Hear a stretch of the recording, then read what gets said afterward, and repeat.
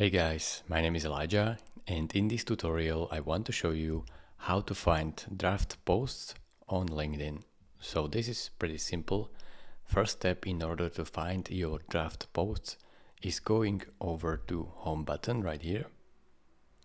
And then if you already started the post, so let's say I will type hi and you close it, you have to click save as draft. Remember, this is essential so you can find your draft later. Click it, and now as you can see I can go wherever, do whatever, and come back, and as you can see here it said start the post. Now it says draft hi, so when I click on it, it will open up my draft. It is really this simple, guys.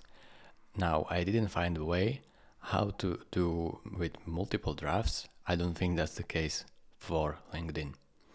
So thank you guys for watching. If this video was helpful to you, consider subscribing and liking this video, and I will see you in the next tutorial. Bye bye.